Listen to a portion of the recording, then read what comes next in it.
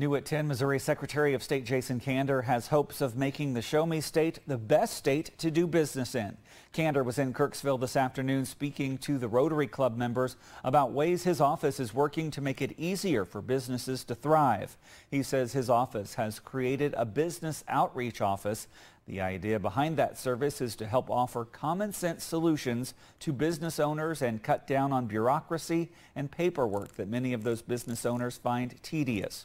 He also says his office has been busy working to help homegrown talent open up shop in order to keep Missouri citizens living and working in the state as opposed to moving out of state for better opportunities. Kander adds that he's also working to introduce a new piece of legislation that will benefit Missourians looking to create a business. It's also important that people know about some of the changes we're asking the state legislature to make it easier to do business in the state of Missouri, because I want the people of Kirksville to help me convince the legislature to make it easier to do business in Missouri.